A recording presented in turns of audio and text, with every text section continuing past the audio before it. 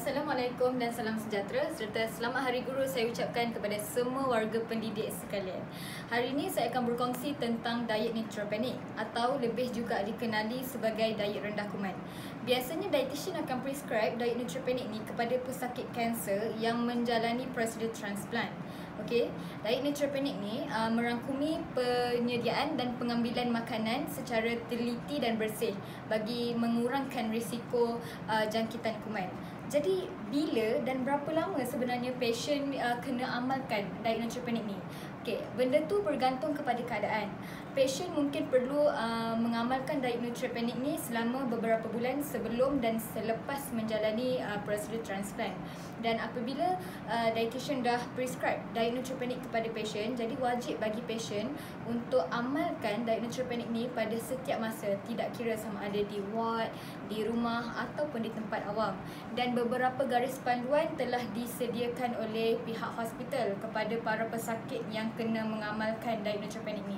Contohnya kalau di ward, biasanya makanan yang disediakan oleh pihak hospital kepada pesakit kanser yang melalui transplant ni memang diet Neutropenic.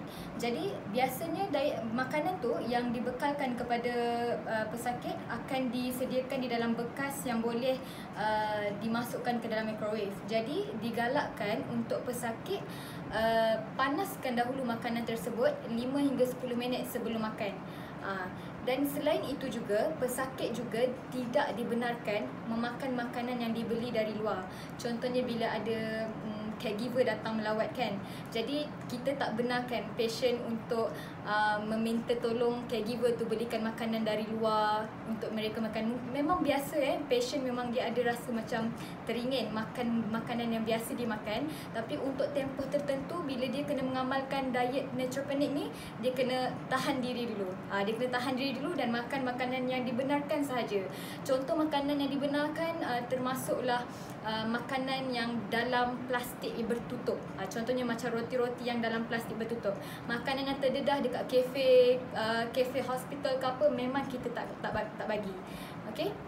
Selain tu juga, kalau kita sentuh pasal penyediaan makanan dalam yang melibatkan diet Neutropenic ni, sangat digalakkan untuk pesakit menyediakan makanan secara teliti dan sangat bersih.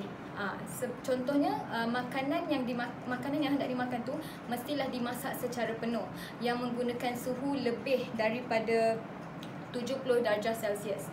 Dan kalau bahan mentah pula, makanan tersebut perlulah macam dinyah sejuk bekukan, kemudian terus masak bila dia dah boleh masak tu. Maksudnya kita tak boleh biar dia lama-lama macam yang macam keadaan yang membolehkan kuman membiak macam tu, tak boleh. Dia kena terus masak. Dan kalau katakan pesakit tu nak guna papan pemotong ataupun papan lagang pun, papan lagang yang digunakan untuk potong bahan masakan, bahan mentah dan bahan masakan tu mestilah berlainan. Sama juga dengan senduk yang digunakan untuk menggaul lauk ataupun yang digunakan untuk rasa makanan pun mestilah digunakan senduk yang berlainan. Okey, pesakit sangat digalakkan untuk makan pada masa yang kurang dikunjungi oleh pelanggan, dan pesakit dinasihati untuk memilih restoran yang terkenal dengan kebersihan ya.